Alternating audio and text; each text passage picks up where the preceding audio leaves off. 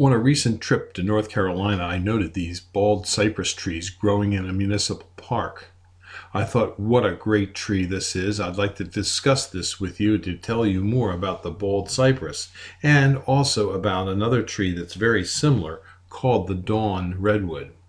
Bald cypresses grow fast. They are usually found in wet environments, and they can withstand up to 6 months of being inundated by water during the seasons.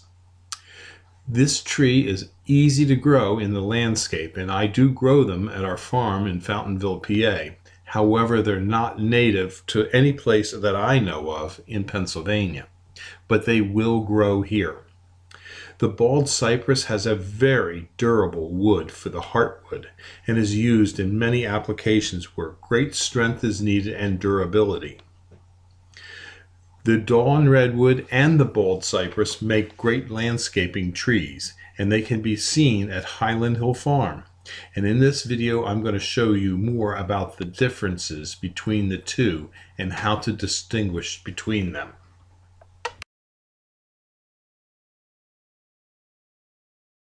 In this video, I'm going to tell you the difference between a bald cypress and a dawn redwood.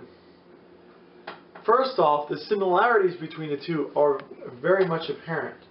They both have green foliage, they both have a browner bark to them, they both are a deciduous conifer, which means that they have cones and they lose their leaves in the wintertime. To tell the two differences apart, the first thing we always look at is to see how the leaves are arranged on the stem. We call it either opposite, which is what the dawn redwood is, and alternative, which is what the bald cypress is. Opposite is very easy to see. The leaves come off of the branch opposite of one another. Anytime anyone says that a plant is opposite, always take a look at the branch, and if you see the leaves coming off or the branches branching off of each other, they should always be opposite of one another. Bald cypress is alternate. So when you take a look at the foliage and the leaves and the branches and the leaves always alternate from one another. So there's a leaf here on the directly the opposite side there is no leaf, but up a little bit there's another leaf. So they alternate as they go up the branch. Another way we can take a look at this opposite versus alternate leaf style is when we take a look at just one leaf. The leaflets on that one leaf are arranged alternate on the bald cypress, and the leaflets on the dawn redwood are arranged opposite. So dawn redwood is an opposite leafed branched plant. The bald cypress is an alternate leafed plant.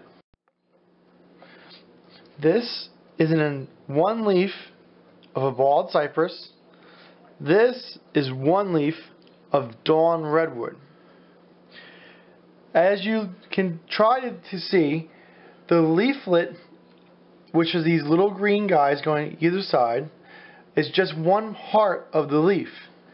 And then all those leaflets connect to a midrib, which comes down and ends right where it goes into the stem at. If you look at the leaflets, they are arranged alternate of each other. On the dawn redwood, it has the same leaflet onto the midrib going down, but they're arranged opposite of each other. If you ever see a plant and you're not quite sure whether it's bald cypress or dawn redwood, take a look at the leaflets and how they're arranged. If they are opposite of one another, they must be dawn redwood. If they alternate back and forth, it must be bald cypress. At Highland Hill Farm, we grow both the dawn redwood and bald cypress. We sell them from small seedlings up to large trees. These are our seedling dawn redwoods in pots growing in a greenhouse. They're about 24 inches tall. We also have in the field these 5 to 6 foot dawn redwoods that were planted only 2 years ago. They have very fast growth, and they're easy to grow. And an added benefit of the dawn redwood is that it is deer resistant. Not deer proof, deer resistant. If you need plants or shrubs, give us a call at Highland Hill Farm, 215-651-8329. Thank you.